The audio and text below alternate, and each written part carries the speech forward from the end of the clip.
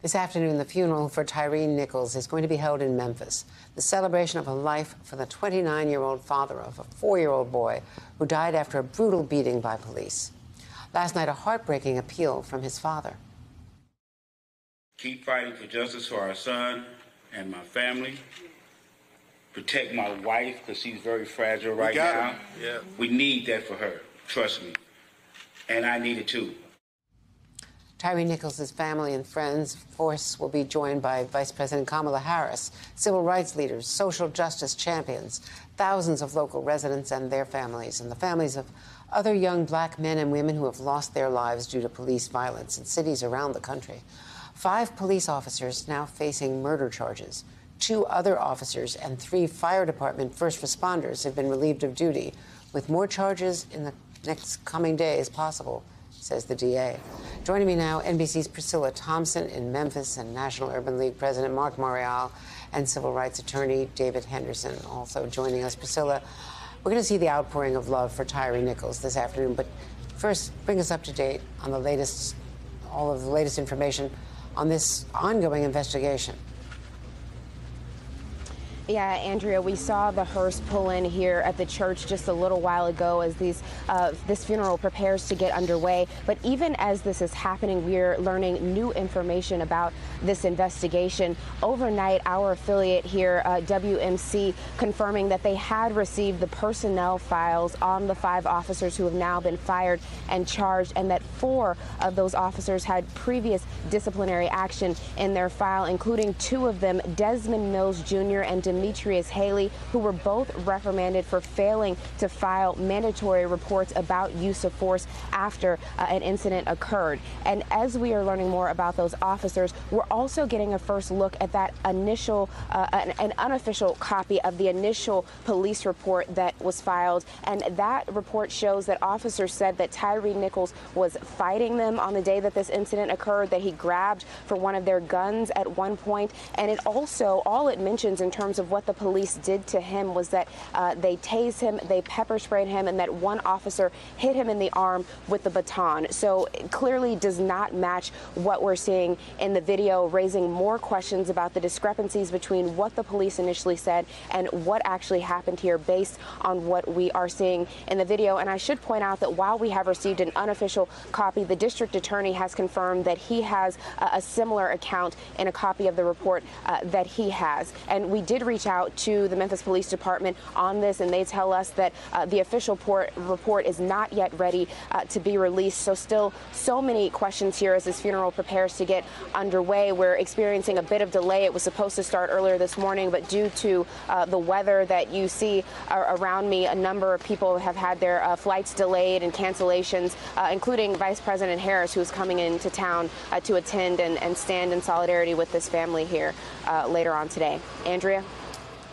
And David Henderson, do you expect more charges to be filed in the next few days? Because we see the discrepancies between the police reports, the initial police reports, and the video evidence involving at least one of the other, more actually, of the others, who both the first responders and one of the officers, or 1 or 2 of the officers, who have since been, let's say, relieved of duty, but not officially fired. So do you expect more action, especially considering how quickly the first 5 officers were charged? Andrea, we certainly should. And honestly, just with regard to charges, we should see an even bigger indictment here of the way this system has chosen to behave, because what this really reflects is what the true motivations of the Memphis Police Department were from the beginning. You want to give them credit and say what they're trying to do is hold these people accountable for the wrong that they did to Tyre Nichols. But the truth is that part of what they're trying to do is cover up the way that the policing is handled in Memphis. Doctoring reports is part of what these specialized units do. It's part of what they are trained to do. I know because I've had direct contact with some of them before when I was a prosecutor. And if you watch docudramas like We Own This City, they actually have scenes where, based on the book, they discuss this. Officers are trained to write in their report some action that justifies them taking excessive force towards individuals, like, for example, saying they posed a threat to the public. That's really what they say when they suggest that he was recklessly driving. They're saying that he threatened them with lethal force, which is what they're really saying when they suggest that he grabbed for one of their weapons. And what we forget is that they did didn't know what the visual evidence was going to be after the fact. Body cameras are something that police officers asked for so they could collect information about other people. It just so happens that now they also collect information about police wrongdoing. But what we really have to balance today is honoring Tyre Nichols and our memory of him and his life with recognizing him. And we have to do this to honor him. We have to recognize that his death is part of an ongoing problem with policing, as reflected by what we're seeing in Memphis. And Marc Morial, regarding that ongoing problem, Benjamin Crump talked to us the other day about the fact that there were other incidents, in fact, one that prompted complaints, other incidents of men who were stopped by this unit and had complained at the way they were treated, one with gun drawn, tried to call the hotline or the police complaint line 4 days before Tyre was killed, or attacked, rather, before his death, though. And, Andrea, thanks for and never got a response.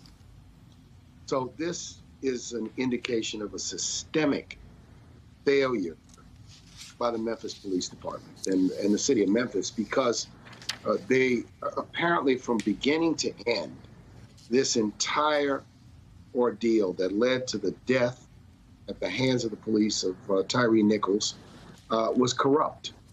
The lack of meaningful probable cause for the initial stop, the way in which he was pulled out of the vehicle in such a violent fashion, the way in which there was a chase and then the multiple beatings that took place, and then after that, the way in which they cavalierly ignored him as he lay dying on the ground.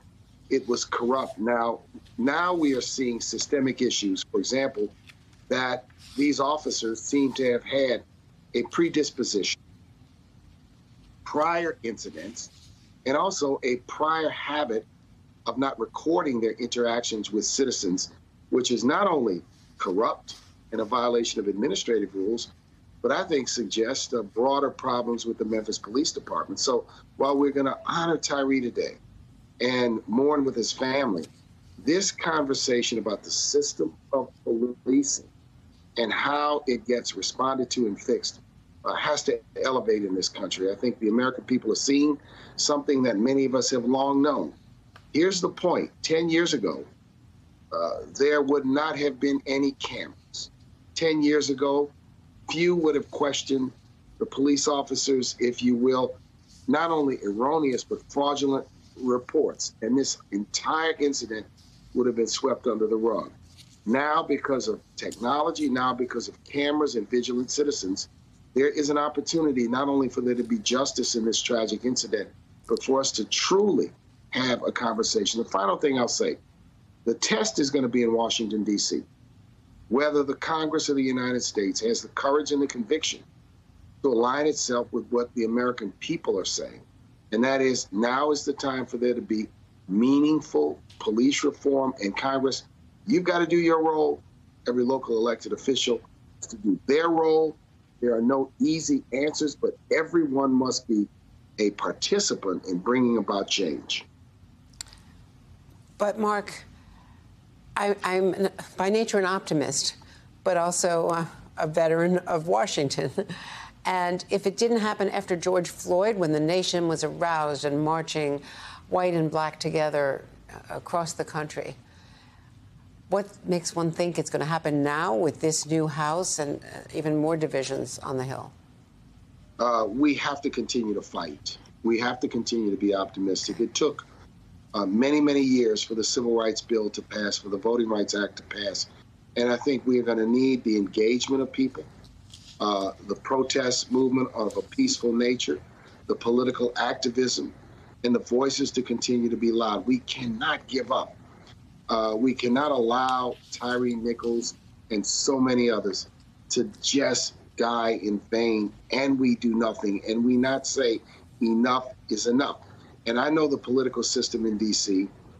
Is what it is, but we are simply not going to give in and not going to give up. So let me call on the Congress, the president, and all of the power there is to prioritize police reform in this nation, to do it on a consistent basis. We do need a bill. We do need more than a bill, but Congress should do what it does. And it's easy to be pessimistic. I am absolutely realistic, but we will not give up. Marc Morial, and that's the spirit with which the families of Breonna Taylor, George Floyd, and others who have died at the hands of police brutality are going to be gathered at that church at 2 o'clock Eastern, according to the weather delay, is the new time for this celebration of life of Tyre Nichols.